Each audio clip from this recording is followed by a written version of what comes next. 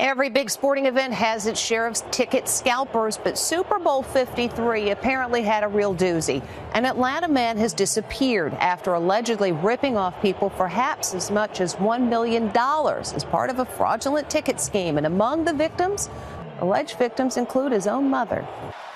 Super Bowl tickets were at the top of the bucket list for these two diehard Patriots fans. This is an opportunity to go see Tom Brady live before he retires and before I die. Jim and Jane Comerford shelled out $10,000 for 2 Super Bowl tickets, but they never got them. Now police are searching for this guy, Ketan Shah, who's accused of a big-time Super Bowl ticket scam. Here's Lisa Guerrero. Shah lives in this impressive house outside of Atlanta. After allegedly scamming football fans out of more than $750,000, including his own mother, Shah simply disappeared, leaving his wife and his children in shock.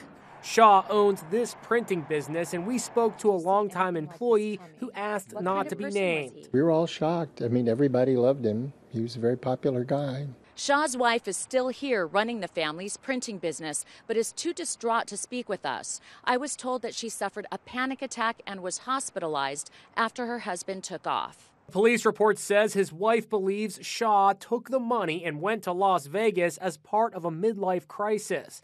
Best friends Alan Tart and Stephen Bethay saved up to buy tickets to the game. Each ticket cost $5,000, and we bought 4 of them, so we spent a total of $20,000. They showed us this letter that promises them the tickets in section 110, row 4, that would be around here. Pretty cool seats. What a view. We're thinking, this guy's legit. We checked his background. We saw that he owns a business. Instead of seeing the game, they had to watch on TV, just like the rest of us.